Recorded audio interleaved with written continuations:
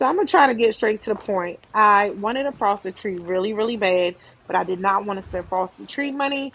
So I ended up using my old tree and I said, let me do a DIY project.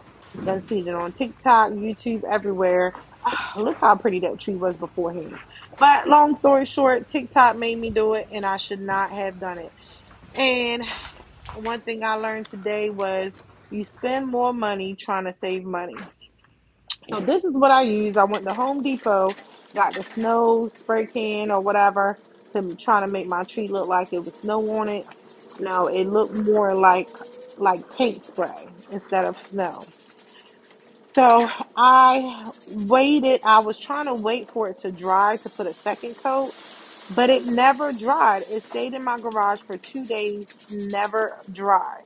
So I decided instead of wasting money on buying another can, I'm just gonna not do it because it left so much residue when you shake one of the branches or whatever it's called.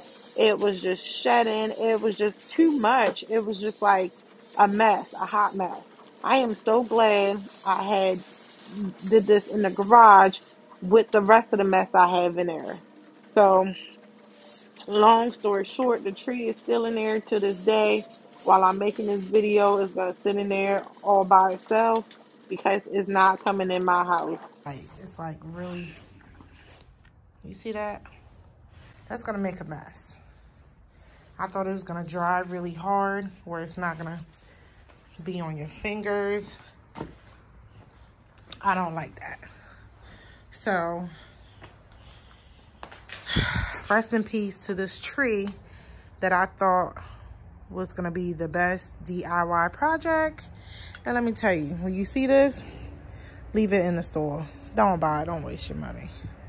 Don't do it.